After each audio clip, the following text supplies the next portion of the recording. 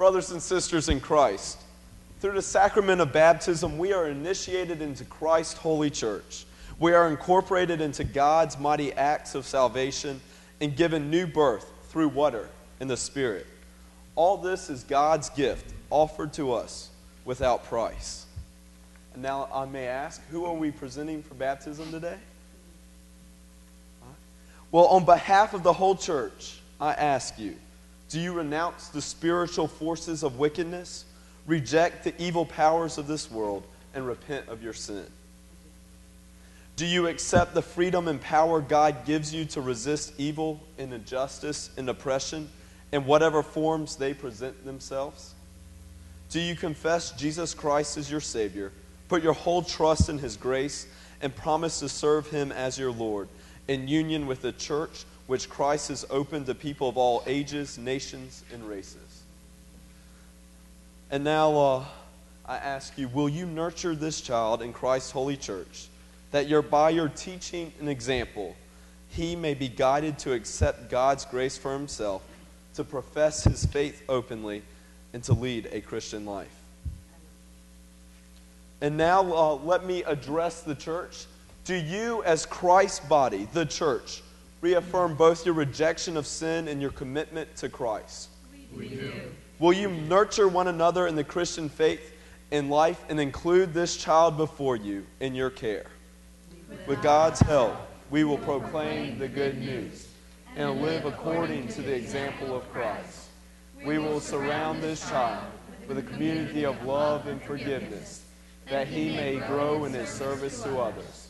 We will pray for him, that he may be a true disciple who walks in the way that leads to life. Let us join together in professing the Christian faith as contained in the scriptures of the Old and New Testaments.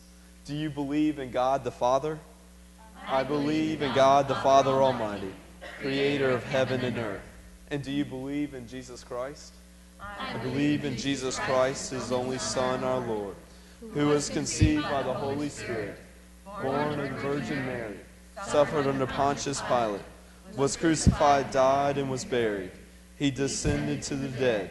On the third day he rose again. He ascended into heaven, is seated at the right hand of the Father, and will come again to judge the living and the dead. And I ask you, do you believe in the Holy Spirit? I believe in the Holy Spirit, the Holy Catholic Church, the communion of saints, the forgiveness of sins, the resurrection of the body, and the life everlasting. Amen. Well, let us pray. The Lord be with you. And also with you. Eternal Father, when nothing existed but chaos, you swept across the dark waters and brought forth light. In the days of Noah, you saved those on the ark through water. After the flood, you set in the clouds a rainbow.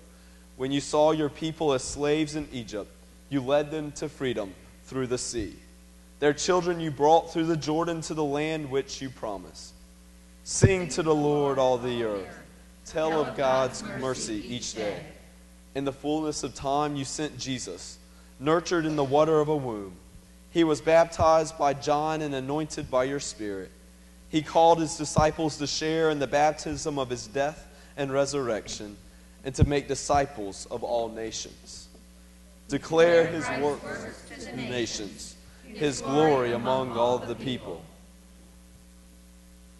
Pour out your Holy Spirit to bless this gift of water, and he who receives it, to wash away his sin and clothe him in righteousness throughout his life, that dying and being raised with Christ, he may share in Christ's final victory.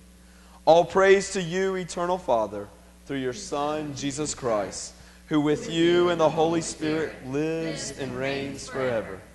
Amen. All right, Nathan, I baptize you in the name of the Father, and the Son, and of the Holy Spirit. That the Holy Spirit work within you, that being born through water and the Spirit, you may be a faithful disciple of Jesus Christ. Amen. Nathan, I want you to look out. Can you see all these people? Those are your brothers and sisters. And we share one Father in heaven. And so I want to welcome you, and I want the church to welcome you as our newest member, as our newest brother and sister in the faith. And so, members of the household of God, I command this child, Nathan, to your love and care. Do all in your power to increase his faith, confirm his hope, and perfect him in love. So now it is our joy to welcome you into the body of Christ.